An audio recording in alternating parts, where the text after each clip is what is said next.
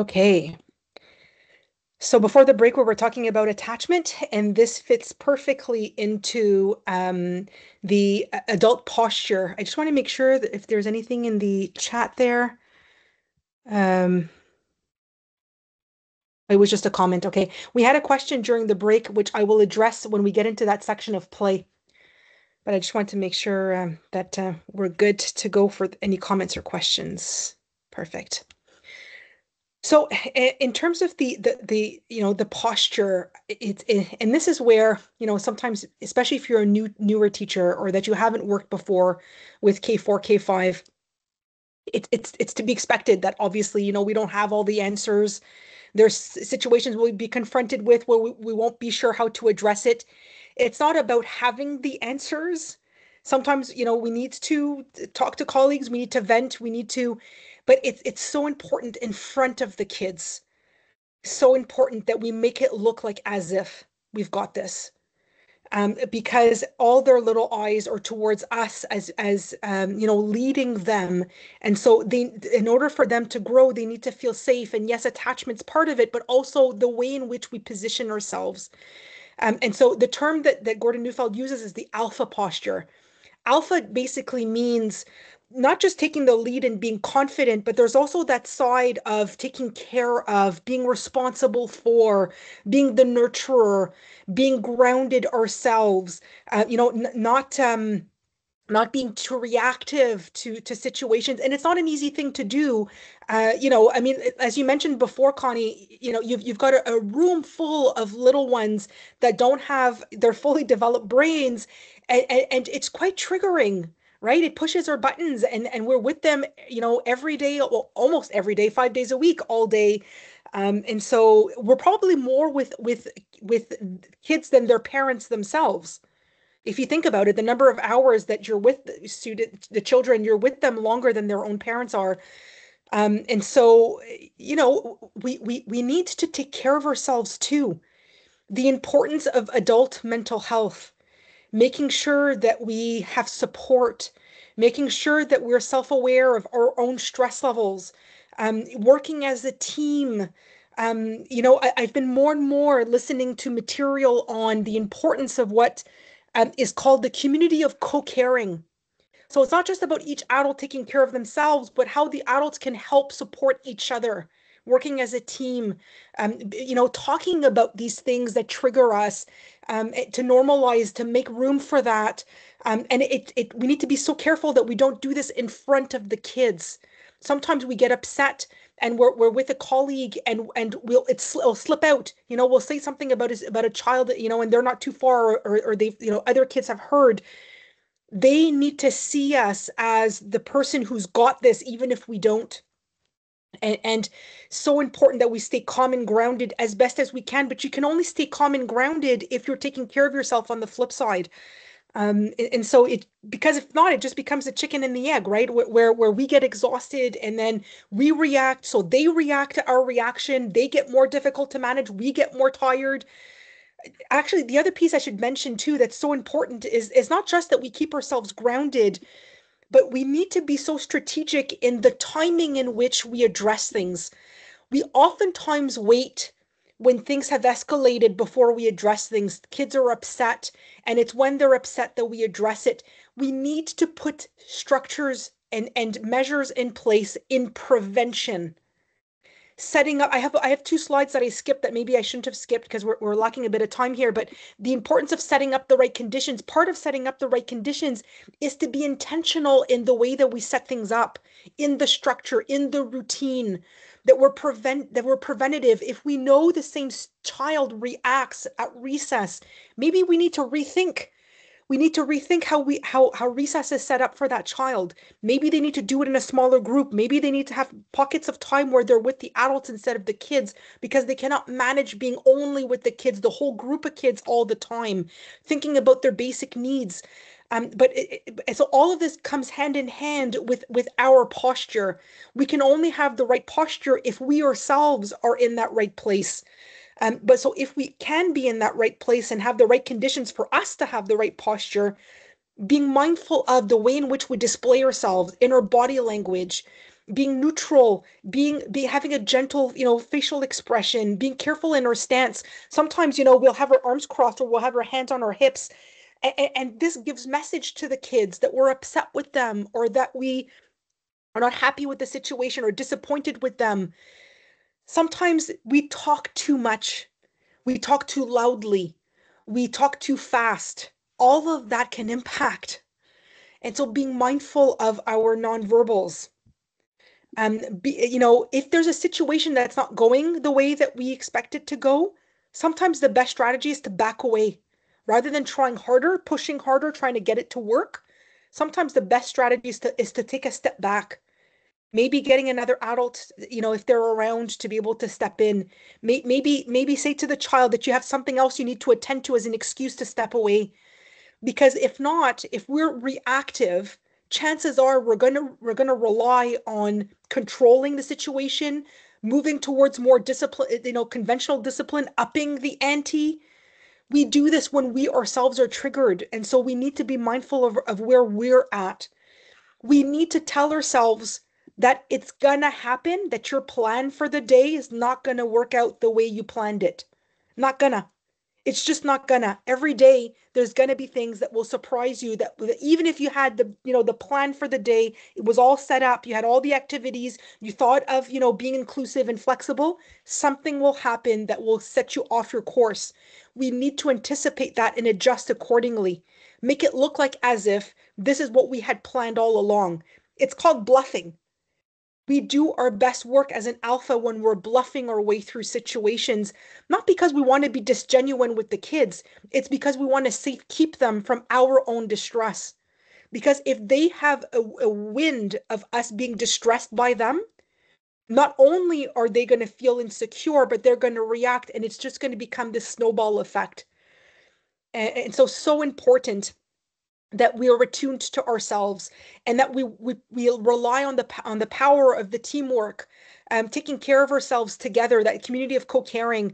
And when a child is dysregulated, it's not about controlling a child who's out of control. It's about relying on the circumstances, the environment, the structure, the routine, our colleagues, you know, changing up the circumstances rather than trying to manage the child that's out of control, co-regulating with them. They cannot self-regulate. Let's co-regulate with them.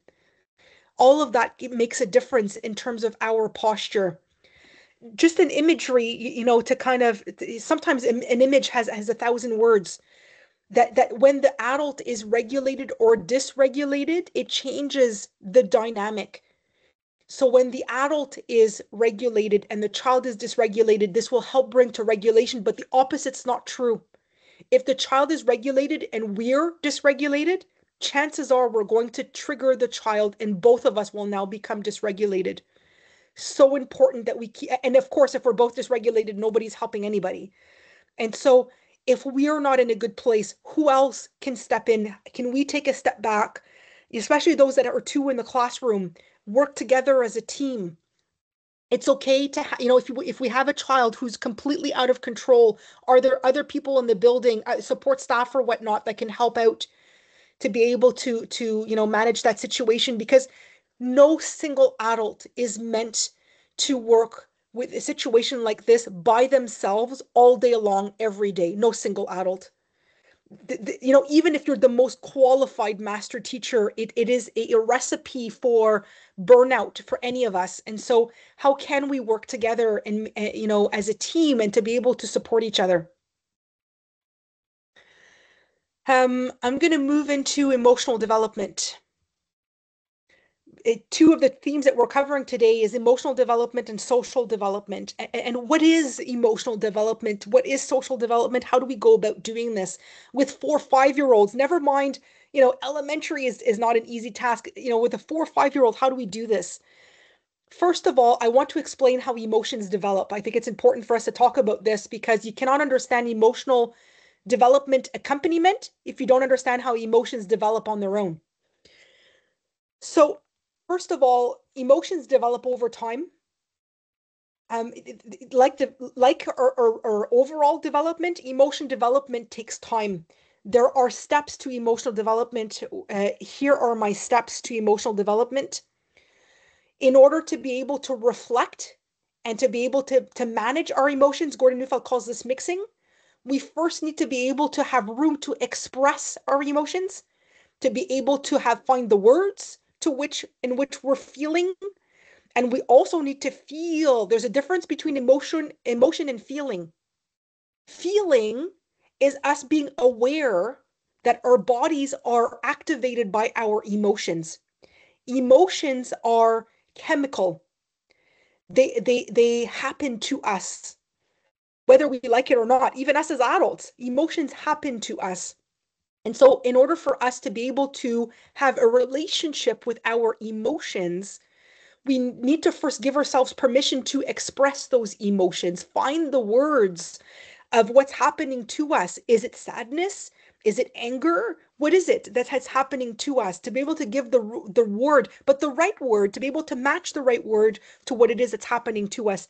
But most important, do we have permission to feel those emotions? Because you could have an emotion that pushes you around. You could be frustrated and acting out in aggression because you're frustrated, but are you feeling your frustration? Are you able to have a rapport with that emotion? Because if you don't have a rapport, if you're not aware of that emotion happening to you, there's no place for us to be able to temper and reflect on emotions that we do not feel. And so, a lot of what you're going to be doing with your 4 or 5-year-olds is not reflecting on emotions. It's not managing emotions. We're starting from the beginning. We're trying to set up the conditions for them to feel safe enough to have their emotions, to feel those emotions, to find the words. This is what we are doing with 4 or 5-year-olds. We're starting from the beginning. So if I go back to my original slide here, it's about getting to know ourselves, getting to know how our body feels, not just in terms of emotion, but in terms of senses in our bodies. Do we recognize the different bodily sensations? When I'm scared, what do I feel in my tummy when I'm scared? When I'm mad? What happens to my hands when I'm mad? Getting to the basics about how our bodies react when we're feeling certain things. The other piece that's really important for us as adults that sets the stage for emotion regulation is for us to feel comfort and confidence in working through those emotions. There are so many children, given the world that they live in outside of our school, that get ambivalent exposure to emotions. They don't feel safe to feel certain emotions. They're not invited in certain emotions. Some kids don't have tears that are invited. Some kids don't get invited in their frustration. There's no room for them to be mad. No room. That's a bad emotion. That's not invited. And so how can they temper that frustration if it's not welcomed? The way that mixing works, if I go back to that stair there about and that middle stair is mixing. Mixing, the way that it works is to have your initial emotion of frustration, of fear, whatever that is. And in order to manage it, to temper it, it's not to get rid of it, it's to have it and to impose onto it a second thought or emotion that will help neutralize it. We call this mixing. And so, courage is not being fearless. We are still afraid, but despite the fear, we find the motivation to get past the fear, and that's what we call courage. Patience is not being frustrated. Patience is being frustrated and adding on the care to not let our impulses of frustration hurt. And that brings patience. We're still frustrated under patience. Our children do not need to not be frustrated. When we're talking about kids getting rid of their aggression, not being aggressive, not hitting, it's not that they shouldn't hit. What the way through is for them to find their patience. So they may have the impulse to hit, but they may have the care that they don't want to hit Johnny because they don't want to hurt them physically or hurt their feelings. And so the slowing down of the hitting comes from the second thought or feeling of, I'm really mad with you right now and I really feel like hitting you, but I'm not gonna hit you because I care too much for you to hit you. Do you guys see where I'm going? It's not about getting the child to feel ashamed of the hitting. It's how could we get them past the hitting? How could we help them build a relationship with hitting? I remember when my daughter was 4 or 5 years old, I used to have this conversation with her because she was the type to hit. When she was mad, she'd hit me. And instead of telling her don't hit, I used to say to her, Audrey, I know that when you hit me, that's not what you want to do. I know that after you've hit me, you feel bad that you've hit me. But I also know that when you're really mad with me, your hand does something you don't want it to do. It hits.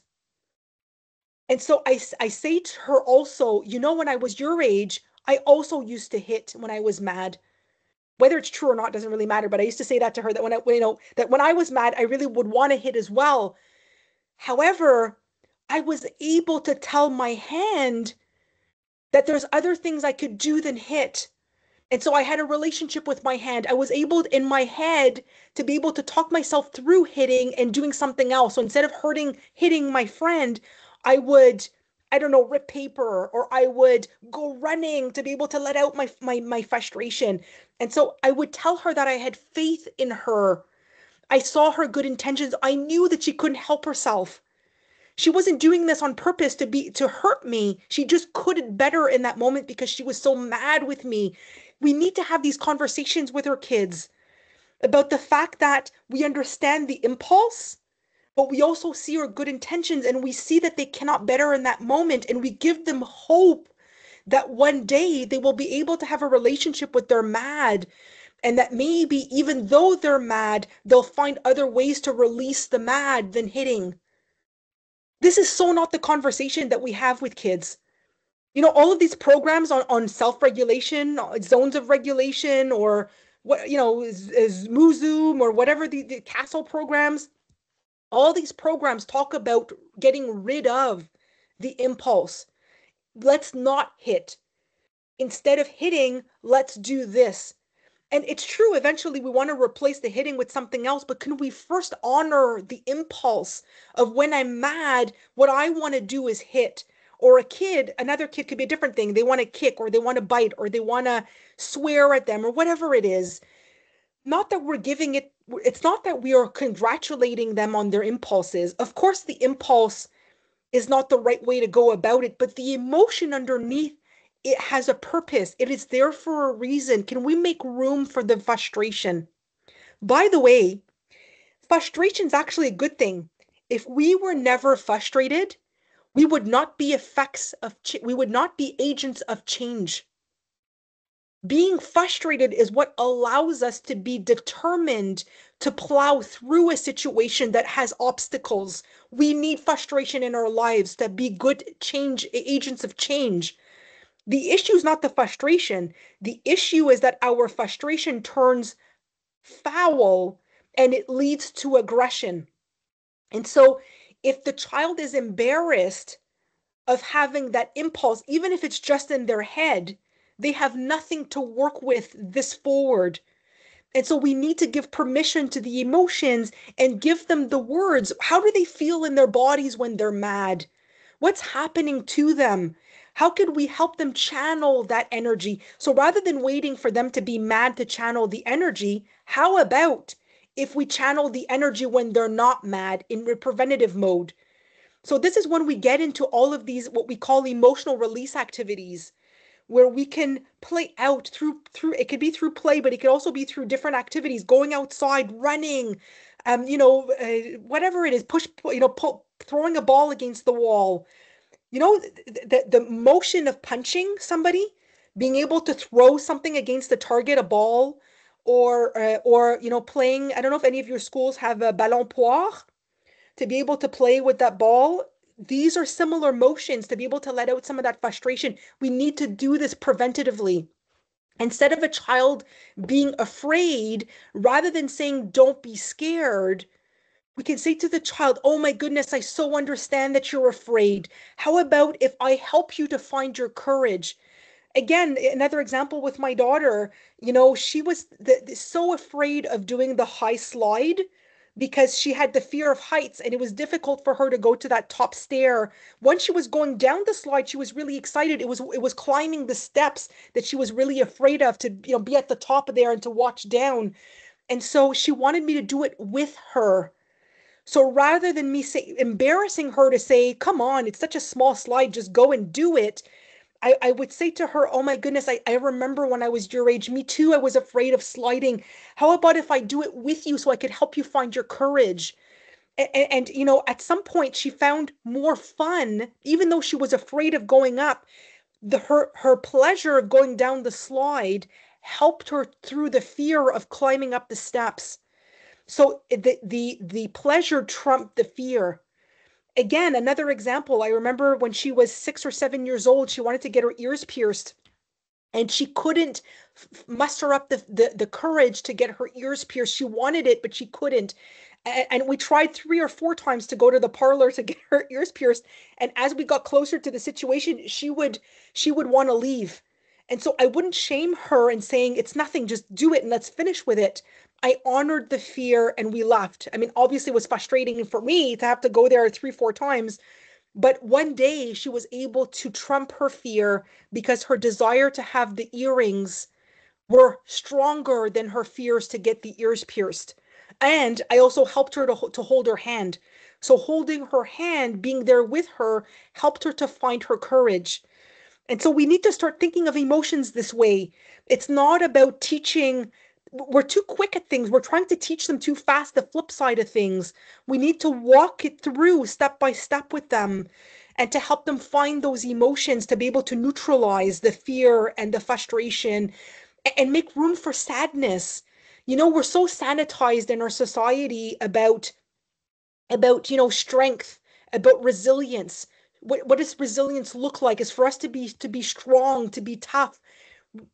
Actually having tears is resiliency. It's not weakness. There's nothing wrong with us having tears. This is what allows for us to be able to bounce back from adversity to find our tears. How can we try to counter some of the message that these children are getting from their homes and from society around all of these different things? We don't make enough room for these different emotions. We're too quick at getting them to the other side of things. Um, and so, wait, I want to get to, sorry, I want to get to this here in terms of emotional development practices. How do we do this? First of all, a lot of it has to do with putting things into context. Children learn in relationship, in context. And so again, it's important that we share with our children that we are with in the classroom our own stories of our own emotions. How do we get through our own emotions? How do our children, and if we don't want to talk about us, maybe talk about our kids or other kids that we've had, and their experiences and emotions. How about stories? There's so many beautiful stories on emotions, talking about characters in storybooks, using games or on emotions, using photographs.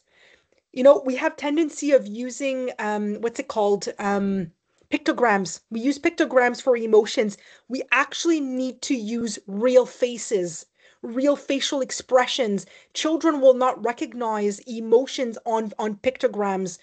Using a mirror, showing it on our own faces. And so getting back to the basics about things, using different mediums to be able to play out emotions without words. Emotions are not just with words. Emotions can be played out without words, through art, through music, through dance, through puppets, through dress up, through the imagination, through play. All of these mediums can be ways for children to experience emotions without necessarily talking about emotions. Some children will not open up about their own experience, their own emotions. They don't use words of their own. So can we get them to experience it through someone else, something else, through a story, getting them exposed to that? For those who have heard of the book Reclaiming Our Students, Hannah Beach wrote a book called Reclaiming Our Students. She also created a handbook called the Inside Out Handbook. And in her handbook, she uses activities for children to experience emotions through channeling it through arts, through dance, through music, through movement. I have here in one of my slides the link to the website to go and download the Inside Out Handbook. The password is experience, and you can get or you could get the handbook this way. She also has a few editorials on her website that you can download that it's 4 examples of within her Inside Out handbooks on these activities. She will tailor them to older and to younger students, and so she'll give an example of an activity, and then she'll give examples of how to tweak it for your younger population or older population. So I invite you to go and take a look at that. You can use, there's so many beautiful stories around emotions. I've got a whole page full of examples of books.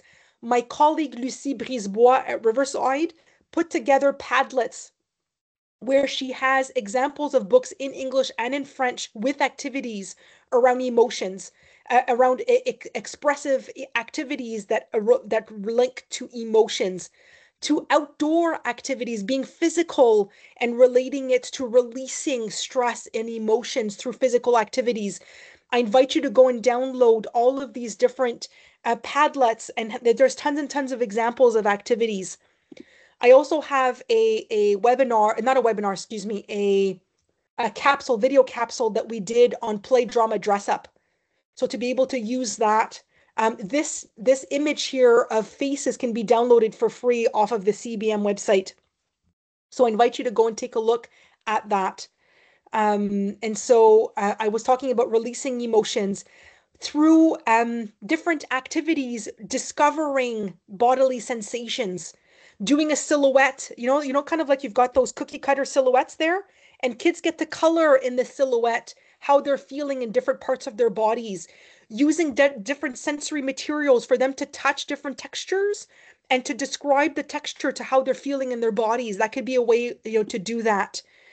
They also need with us to do it with them through the environment, through the senses, to get them to experience what does it feel like to feel calm. Some kids never feel calm, never feel comfort. How could we help them actually not just say to calm down, to help them experience it? What does that look like to be calm? What does that look like to feel comfortable through the playing soft music, dimming the lights, having these really cozy, comfy textures through different sensory materials, calming nature pictures, even using scents. There's certain scents that help us to calm, lavender. There's so many other scents. Going through the senses to help them experience this. You guys could attribute a day a week to this, where we walk through the different senses and we get to experience and describe what does that feel and it look like for each of us. The other thing that's so central is if the child is not at rest, they will not be available to develop their emotions. So we need, in having the right measures, give them space to play, to move, to have respite, to go outside. These are fundamental needs that need to be there for them to be at rest enough to be available to develop their emotions. Without this, then all we're doing is talking about emotions in an intellectualized kind of way. We cannot intellectualize emotions. Emotions are instinctual, they are raw, they are primitive.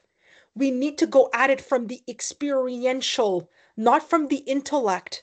We need to move away from talking about emotions in a disconnected way. We need to get them to be in it, to do it with them. It changes everything to do this way. And again, being careful about categorizing emotions. There's no good and bad emotion. They all have a reason to be there. They have a purpose. And so how can we help children move away from feeling guilty or ashamed of experiencing certain emotions? And we need to focus on emotional regulation beyond just self-regulation. Self-regulation is the last, you remember with the stair, self-regulation and reflection, where's my slide, is the top of the stairs. It's not about focusing on self-regulation. Self-regulation will come if we focus on the other steps first. So our focus is expressing, naming, and feeling emotions. Feeling through safe relationships, through the right environment, naming by giving them the words, but not just giving them the words. We need to model to them, what does the word look like in our bodies? When I'm mad, how does that come out in my body? When I'm sad, what does that look like in my body? We need to match the word to the experience, because if we just give them words, they'll know all the words. They won't know how to match which word with what experience. And so we need to break that down for them. We don't do this enough. Leave room for co-regulation. Right now, your job is to do co-regulation with them. They're nowhere near self-regulation. It's all about co-regulation. And of course, And play, that's, play, play, and more play. sorry to interrupt you. And that's why when we talk about feelings and we talk about vocabulary, for example, which obviously we'll be looking at the language development later, but when we talk about that, example, in the month of October, maybe a lot of you did Halloween themes, and we talked about the dark. And the words that come out that are really important, those are the ones we want to focus on. For example, like fear, like afraid, the dark. Learning about fear and being able to express fear and in the dark is more important at a 4 and 5 year old level than really learning the vocabulary word witch and broomstick. So we always have to like keep in mind the audience we're dealing with. So when we're looking at our 4 and 5 year olds, and when you're also practicing that vocabulary piece in your, let's say, literacy center, those are the words that we want to practice. We're not just, yes, we're exposing them to the words like witch, but in the Yeah. month of October, that's a really good time to also be addressing fear. And, so it's Yeah. really the words. Mm-hmm. There was a comment in the chat that I want to address. And the person was saying, coming back to the statement of the influx of immigrant students, that there's a tendency to overly protect or to overly baby preschool age children in some cultures. How can we address this to prevent learned helplessness while still respecting, as you mentioned prior, this idea that kids will look to be independent on their own? So the thing is that there's such a fine line between nurturing and giving what they need in order for them to spontaneously become emergent and to grow. And so the word over baby for me, it's not that we're babying them. However, where it becomes this babying, and I don't like the word babying, but it's when we, without meaning to, will display a stress or an anxiety around the parenting or upbringing our kids. And it's not about doing it with them or for them that is the issue, is that it's the energy in which the adult are feeling unsafe or insecure or stressed or anxious, and the kids are picking up on that energy and they're reacting to that. And so this learned helplessness that you're talking about mostly happens not because we are honoring dependence. When we're honoring dependence, but we're also celebrating emergence, kids will spontaneously want to go out and venture forth. But if they feel that the adults are insecure, then they will not venture forth because they're mirroring the adult's energy. So it's not about what we do, it's how we come across to the child in our energy. So if the parents are feeling confident, and even if they are doing it with the child or for the child until the child can feel fulfilled, this learned helplessness will not happen because spontaneously they will want to do. Remember that attachment also serves development. So if you think about the way attachment is done, the second level of attachment is sameness. Kids will want to copy the adults. And so if the adults are doing it with the child or for the child will want to copy the adult and now do it themselves. They will want to do it like the adults. And so, but they can only do this if they're feeling safe in their environment and their attachment. And so these kids that seem to have this learned helplessness, I don't think the issue is the fact that the adults are doing it with them or for them. I think the issue is the energy or the way in which it's being done. So if we can convey confidence, if we can convey that we believe in the child, that we're excited when they're trying things on their own, and that we're not over imposing onto them our own fears and insecurities, then they will spontaneously move forward in their own growth and development. Does that make sense? Catherine, that's amazing. Thank you for clarifying that. That's Yeah, because really, sometimes we get really caught well in the said. what? It's not the what, it's the context. Yeah, it changes everything in the way in which we do it. Mirroring the adult's energy. I really love that. Yeah, Thank you for saying that. yeah, yeah. I was listening to that child psychiatrist I mentioned earlier today, Céline Lamy. One of the things that she's noticed is that the adults no longer take the time nowadays to stay present in the moment with children, and to it's a two-way street. Like both people kind of gain from this, where not only does the child feel important in that dynamic, but there's something that happens in when adults slow down and stay in the moment with the child and observe the child, and they nurture that dynamic. Yes, the adults gain something from this, where they get to really see where the child's at and where their needs are, where their struggles are, and so forth, because we're staying in the moment. But the child also gains from that, where it fulfills their basic needs, and spontaneously they will want to move forward from that situation and grow. And I think that sadly, because of all of the digital devices, one piece is the digital devices where parents don't take time anymore to stay in the moment with their kids, so kids don't get fulfilled in that way. But also, I feel like we're in a society nowadays where parents, adults, have lost their intuition of parenting. We are turning towards experts to teach us how to parent, and so parents are lost, and this insecurity that parents have about upbringing their kids, and they think that they need to have to know the right way to do it. That has messed with our parenting intuition, and parents have lost their confidence. And I think that that's the other piece that is completely messing with development, because kids are sensing our insecurities. And you know what? It's not just parenting. I think that it's the same thing in education. Because education is an extension of parenting. It's still upbringing kids. Yes, there's a teaching component to it, but the whole element of upbringing kids is supposed to come from our intuition. And we're not meant to do it alone. We're meant to do it as a village. You know that there's research that has shown that a child grows well in a village of a minimum 4 adults at all times. Look at the ratio that we've set up in our classroom. It's not what 4 adults for one child, it's 1 adult for how many kids? We've Too many. lost we've Yes. lost that intuition. Every child should have a minimum of 4 adults in their lives to properly upbring them. And so, we're not in the right conditions to be able to do this properly. And so, of course, adults are fatigued, they're exhausted, they're discouraged, they're feeling powerless. The ratio is not adequate for what it's supposed to be. And so what do we do when we're tired, when we're feeling powerless? We turn for answers. We turn to recipes, we turn to strategies, we turn to I call them gimmicks. We need to get back to basics. We need to get back to our intuition. We need to get back to having the right conditions to help them to unfold properly.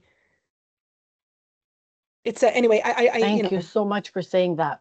yeah, And that's yeah, why this whole piece, I know you had started preparing it last year, and then you've done so many changes to it. And that's why for myself and our team at the school board, it's super important, that whole that piece, that brain development piece, and understanding early childhood development, because without the knowledge and the yeah, true understanding for brain development, we can't really understand how to, if we don't understand really what's going on. exactly. Exactly. There's another question I'll answer in the chat, but I'll answer it after I cover this section on social development. So again, similarly to emotion, social development is something that unfolds over time. And there's actually prerequisites, excuse me, to develop social development. You cannot learn to interact with others if you have not yet developed your own sense of self. The sense of self is the first step. And so once you're able to hold on to yourself and not fuse to others, and that you understand your own limits and boundaries and other people's limits and boundaries, social development cannot happen without that happening first. And so it's not about pushing for social skills. It's about setting the stage for social development to unfold naturally. And so, how do we go about doing this? Helping kids mix well with each other without losing their sense of self. And so, first of all, can we have opportunities with our 4 5-year-olds to define the sense of self? Do they even know who they are? What do I like? What do I feel? What hurts my feelings? What are my triggers? What are my boundaries? Helping children to develop that sense of self, and to mix with others without losing themselves. Part of it is developmental. You guys will not be able to teach. It's not something you teach. It's something you expose children with, and as they will mature, this will fall into place. But you can still plant the seed. We can still expose them to these things. And so part of the oh, and before I forget, there's the saying from Ross Greene. Ross Greene wrote The Explosive Child. And he says that children do well when they can. So it's not that they do well, when we tell them to, it's when they can. So when a child doesn't consistently comply with what we ask of them, we must understand that the child is probably not making a deliberate choice to misbehave, but rather adapting to an immature social emotional system that is trying to cope. When adults react to a problematic behavior by issuing consequences for the child's poor choices, they assume the child can choose to behave otherwise. However, this requires executive functioning capacity, and many vulnerable children and teens, not just children and even young adults, require years of experience to acquire this. Social emotional development cannot be taught per se, but rather grown and cultivated. Children must first experience it through caring, attuned relationships with adults. If vulnerable children haven't experienced that warmth through co regulation, our efforts to teach them self regulation will inevitably fall short. So, in terms of social development, can we, through play, my goodness, both emotional and social development, can we use play to introduce, model, and prompt? What are the adult expectations, through stories, through chants, through role playing, through and so forth, using stories where characters are, playing out different social situations, exploring those ranges of social situations through stories, using games to be able to practice a different range of social situations. Legos can be a way to use it. Puppets can be a way through math, through role playing. And it's important for the adults to be the narrator of not just what is expected, but what is it, in terms of our expectations, what is that we want them to do and not do. So, like, what is, like, when we're talking about having a positive classroom environment, what does that look like really, concretely?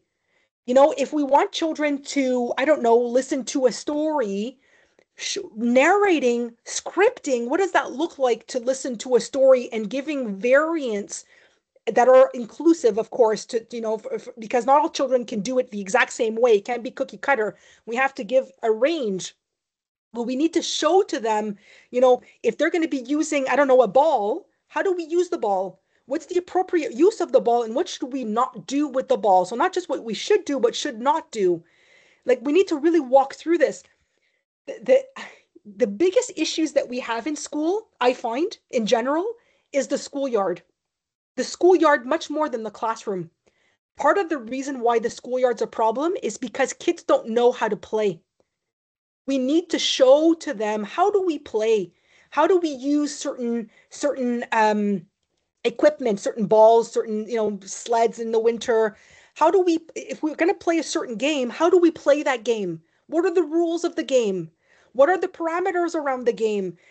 These are all things that, because, nowadays kids are on screens at home. They don't get to play these games at home with their parents or with their siblings.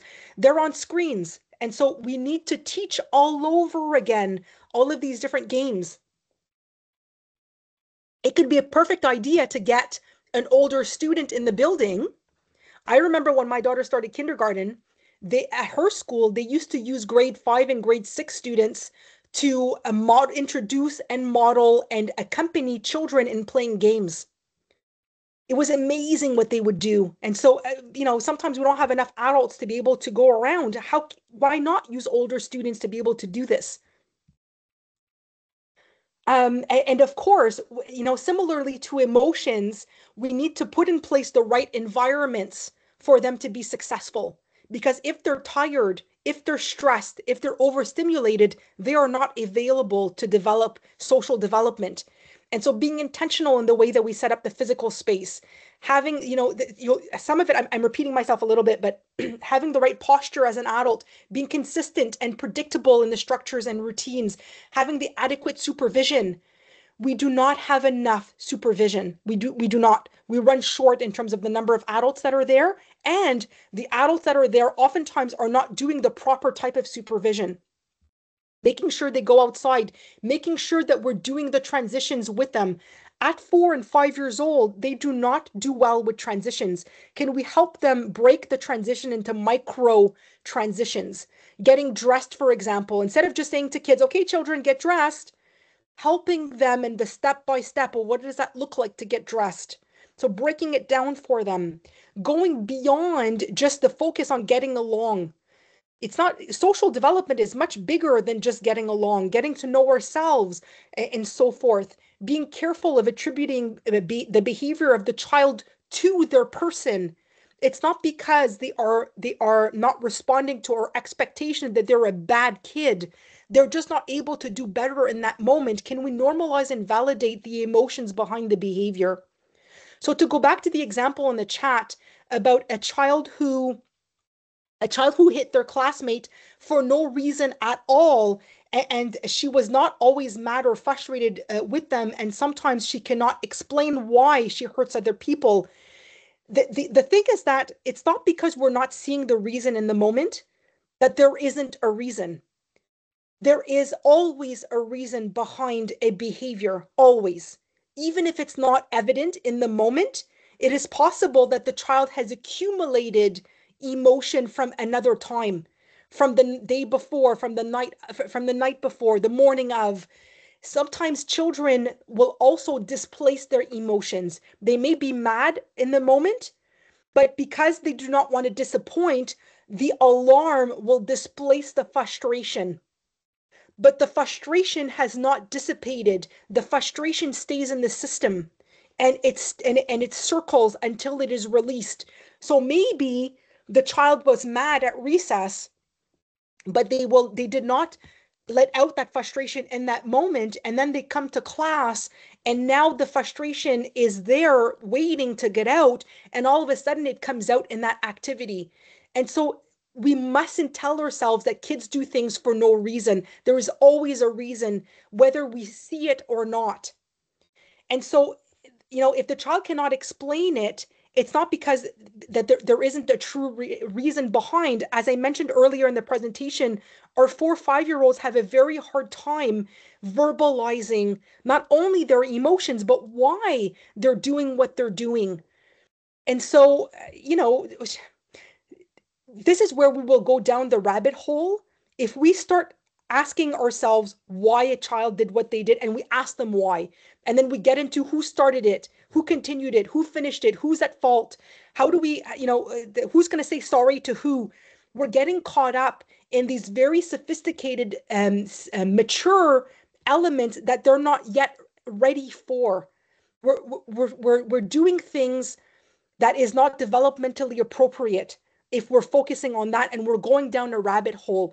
Honestly, the focus is making sure the other child who got hit has been addressed, that they're feeling taken care of and safe by the adult, that we've separated the children, that we're able to say to the child who hit, oh my goodness, even if they don't know why, they have frustration in them. Can we talk about the frustration? Of course, we're not going to congratulate them that they hit the other kid. But at the same time, we could say to that child, when we're really, really mad, sometimes we do things that we don't mean to do. And sometimes we'll feel bad about that. And so we don't focus necessarily on the apology, but we could focus on, especially if the child doesn't feel sorry. The worst thing we could be doing is forcing apologies. I don't know if you guys have ever heard of the book called The Sorry Plane. The book, The Story Plane, is about the child finding their stories. And so if the child is feeling sorry, then that's fine if they're apologizing, but we shouldn't be making kids apologize. We should focus on the repair. And once the child can find their sorries, then they could apologize. But at the minimum, what we could be doing in the meantime is at least for that child to acknowledge that their actions have created hurt in the other child. There's a difference between acknowledging and apologizing. Apologizing means that we're feeling sorry. We could still acknowledge that the other child was hurt, but if we're not feeling sorry, at the minimum, we could acknowledge the other child was hurt. We get, again, this is another rabbit hole where we get caught up with forcing kids to apologize. And then the sad thing about that is that kids will strategically apologize and not truly feel sorry. It becomes these unsincere apologies. And so how can we help them find their sorries rather than forcing something that's just not there just yet? I think that I've created some stir there in the group, that there's some chat. Let me see if there's anything else that I could be saying.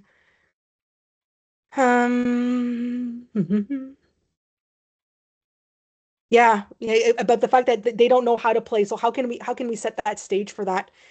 Workshops for parents with practical strategies for supporting the development of their children is important. Absolutely.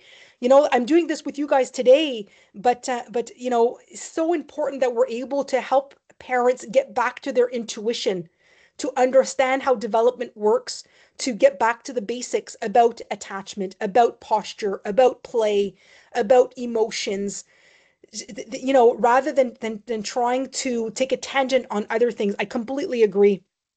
And that's where you could use that K4 volet parent component money to absolutely hire speakers to come in to give workshops for parents. That's what Yeah, that's what you can absolutely use it for. exactly. Exactly. So our role in the meantime, until they can be mature enough to handle social interactions, we need to be their prefrontal cortex for them. We need to accept the responsibility for their immature brains in a context that they cannot handle. So that means putting in place the proper structures and routines for them to be more successful. It's not a good idea to put 4 or 5-year-olds together as a whole group outside in an unstructured play. They are not successful in that type of environment. We're better off setting up stations. Somebody talked about stations earlier. Even in the classroom, I think it's a good idea for kids to play with each other in smaller groups rather than doing it with the whole class. And the same thing outside. Can we structure things? Can we practice these structures and routines? The first months of the school year should be about introducing the structures and routines and practicing, practicing, practicing. We should not from year to year expect that because we've said it once or twice that it's enough. Remember, they've got little brains. They're not able to retain all the information. They're not able to access this information. We need to constantly get back to our root structures and routines and practice them using music, using, songs to be able to help them remember that routine. The most intuitive master teachers are the ones that use a lot of mediums, especially music and chants, to help the kids remember what they need to do next. Attaching music to those different routines, it really helps. By the way, music hits a different part of the brain. And so if we're just teaching, it only hits one side of the brain. If we're using music, we're using the other side of the brain. So we're helping to increase the probability that the child will be able to retrieve what they have in whatchamacallit, brought into their thinking in terms of the structures and routines. Keeping them out of situations that they cannot handle, scripting the appropriate behavior. Let's show them, what does that look like to stand in line?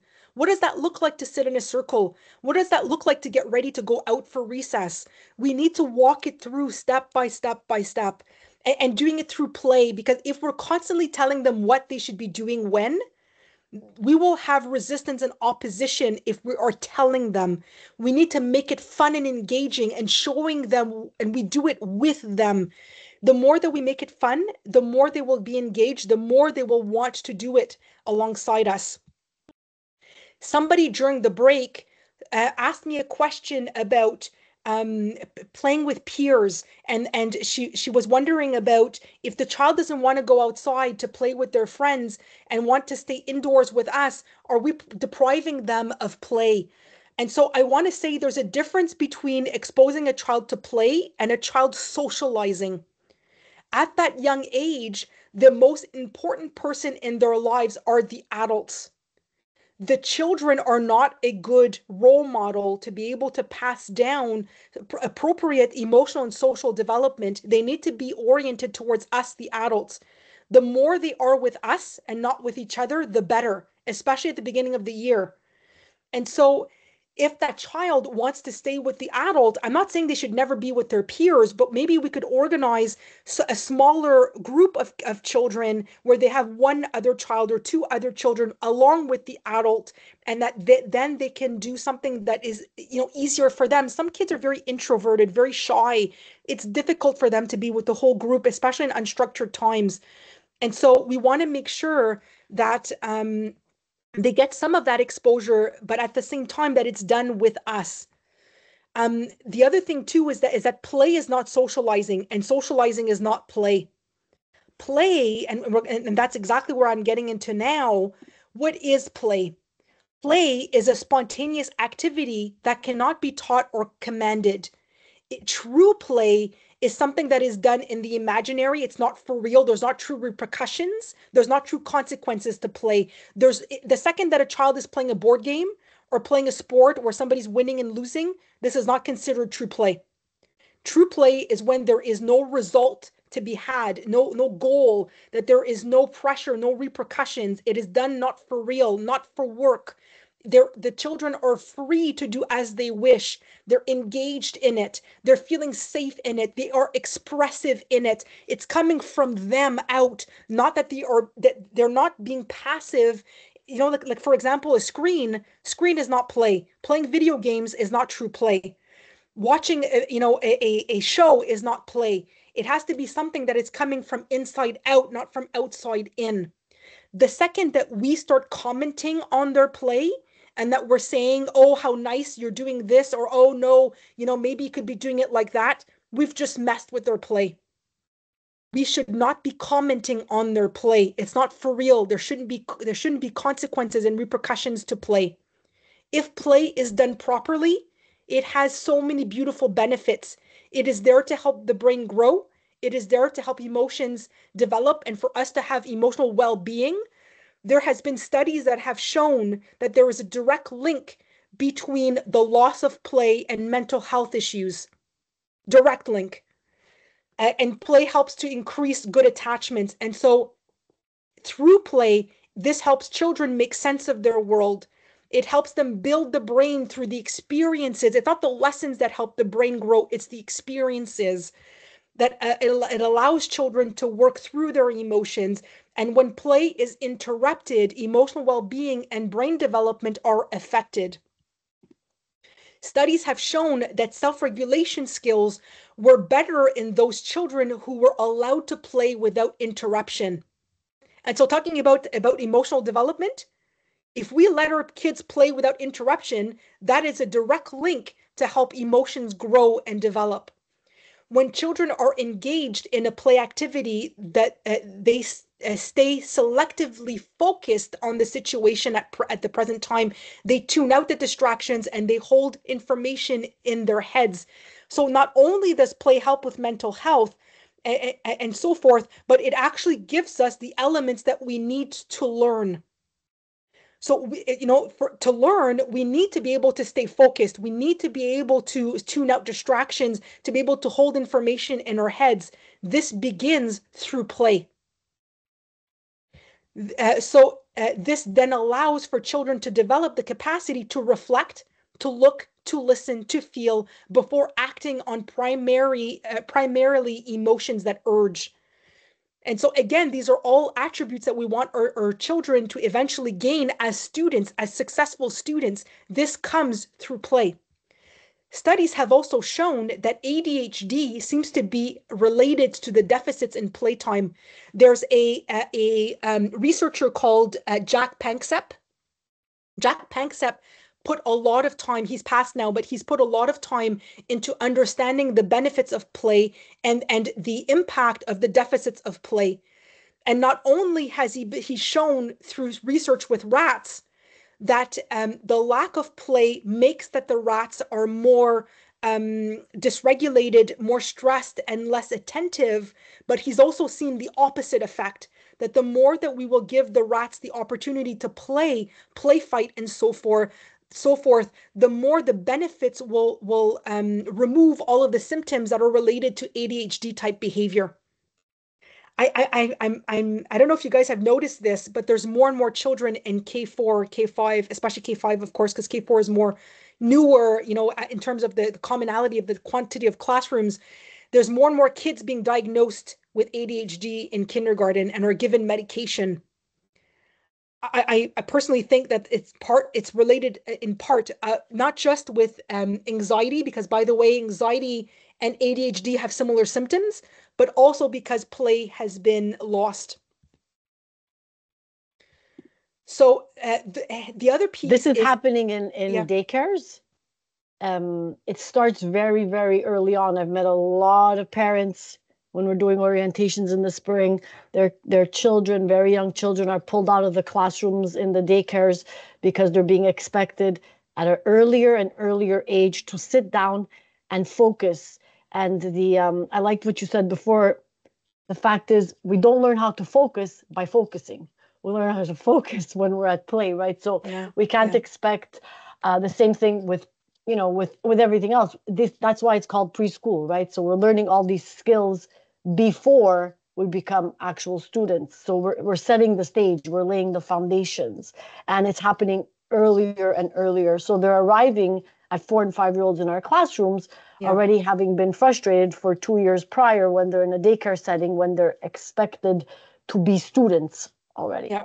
And so they're so far from that. It's 11:37. I'm just giving you. Yeah, I know. So I'll cover two last slides and I'll leave it at that. And so, David Elkind and Stuart Brown, which are two, again, other authors besides Jack Panksepp that have looked at the loss of play and the impact.